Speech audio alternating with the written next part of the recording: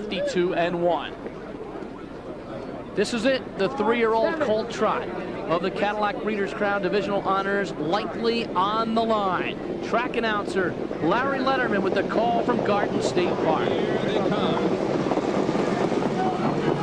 And they're off the Cadillac Breeders' Crown on the outside. A high turn of speed provided by Incredible Abe, and now is overcoming an outside post and got around Victory Dream. With long, powerful strides, Incredible Abe gets the first call. Victory Dream sits in second. Then is a 4-length separation in third to Whiteland Image. On the outside is a hung-out Bullville Victory. Now with a sense of urgency to go on with it, is looking for a hole, but nothing has developed. Smasher now is hemmed in. Westgate Crown is moving to the outside. Also into the flow is Jumbo. Another length and a half to the team of Golly 2 and Woodman. Went the quarter in 27-1. A solid first quarter and up the back stretch. And it's the Hamiltonian winner, Victory Dream, the controlling factor lane. Incredible Abe was wrangled back in second. 2.5 more as the field now begins to close into Whiteland Image. Whiteland Image now has made a very costly break. Whiteland Image is off stride and out of it. Smasher now takes to the inside. On the outside is Westgate Crown. Also going off stride with Bullville Victory. Bullville Victory has made a break and is out of it.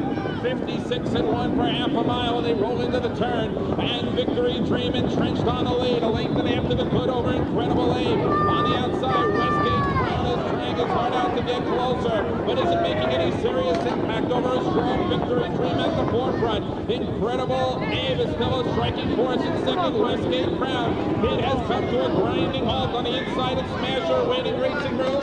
Swinging to the far outside of Gumball. 3/4 and 125 and 3. They turn home for the final piece of the puzzle. As Victory Dream is hanging on to a length and a half. On the outside, Incredible Abe trying to bring a tremendous upset. And the last one between Victory Dream and Victory. On the outside, Incredible Abe.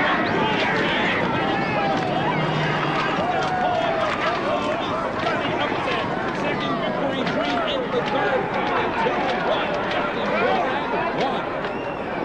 Incredible Abe went off at 24-1 and comes up with the upset victory in the deep stretch, the 5th win of the year for this bay colt by Crowning Point, owned by Morris Feldman and Ralph Del Fiore Jr. Ralph Del Fiore Jr. from Syracuse, New York, trained by Chuck Sylvester, who is just a genius with trotters, and driven to victory by an Italian driver, Italo Tamborrino. And this homebred, a lot of people didn't give him much respect tonight, Gary, but what an upset. Well, I'll tell you what his driver did, Italo Tamborrino, because he went right to the front with Incredible Abe, then got the cover of Victory Dream. And Victory Dream, you see here, leading the field down the stretch. And I think Mike LaChance probably figured that he was going to hang on. He had to get into him here. But Incredible Abe vacates the pocket, comes on once again. He is a very speedy trotter. He has had problems in the past making breaks. Didn't do it tonight. And just perfect to the finish and just nipping Victory Dream, leaving that 3-year-old picture still wide open. Incredible Abe set a world record for 3-year-olds at Delaware, Ohio on September 18th on a half-mile track. He's also won the Bluegrass and the Transylvania this year, but he was not considered a major factor coming into the race, and yet Incredible Abe and Italo Tamborrino get to the wire first. An incredible upset in the 3-year-old colt Trot of the Cadillac Breeders' Crown, and it was turned in by Incredible Abe. 24-1 from the extreme outside post. He defeats Victory Dream in the deep stretch. Incredible Abe, owned by Morris Feldman, St. Lazare, Quebec, and Ralph J. Del Fiore of Syracuse, New York. Bred by Morris Feldman, who says it's the best horse I've ever owned in 17 years. We've never had one of this caliber. Well, I think his words were right, Gary.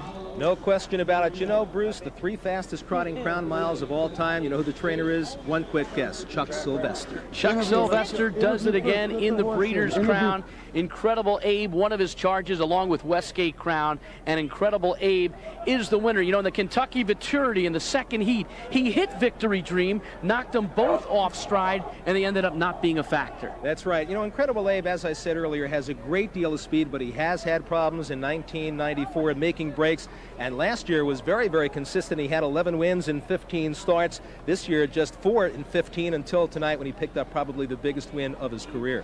The Crowning Point colt out of the incredible Neville mare, Incredible Sassy. Let's go to Frank Drucker. Okay, Bruce, thanks very much. Incredible Abe incredibly gets it done at 24-1. Chuck Sylvester, this horse came into your barn in midsummer. What did you do? Well, it's been a long summer. We've had a lot of bad luck with him, but he's been putting it together here the last 3-4 weeks. And he raced tremendous at Kentucky last week, and we knew he was ready. And the 9-hole kind of scared us, but we imported Tamborrino over here, and he's known as the Rocket over there, and he sent him out of the gate and got a good position. So he did a great job. We were thankful for the win. And the Rocket he was. Tom Patrick, Mid-Atlantic Zone Manager, Cadillac Motor Car Division. Ralph Feldman, excuse me, Morris Feldman, forgive me, co-owner of Incredible Abe. This is a horse that may very well be sold, and what better advertisement? That's right. What a great name, what a great race. Congratulations. Morris, you've got a lot of relatives up in Canada. What would you like to tell them? Well, I've been telling them all year that we're going to come through sooner or later, and just as well be now. It just as well be now winning the Breeders' Crown. Bruce, it's all yours. Incredible Abe wins the 3-year-old Colt Trot in the Cadillac Breeders' Crown. We'll be back.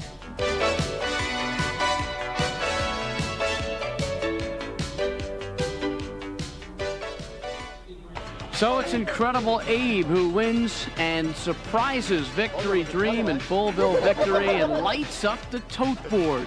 Let's take a look at the returning prices. Incredible Abe, $51.80, $15.80, and $14 to show. Victory Dream, $4.40 and $5.20. Prices are okay. Golly 2, $8.40 to show. The time 1, 54-1, and the exacta 8-3. A nice return there, $355 even. Final order of finish, Smasher was 4th, Woodman was 5th, Gumball rolling a little bit late, didn't get there, he finished 6th. Westgate Crown was 7th, Bullville Victory off stride was 8th, Whiteland Image also off stride, finished 9th.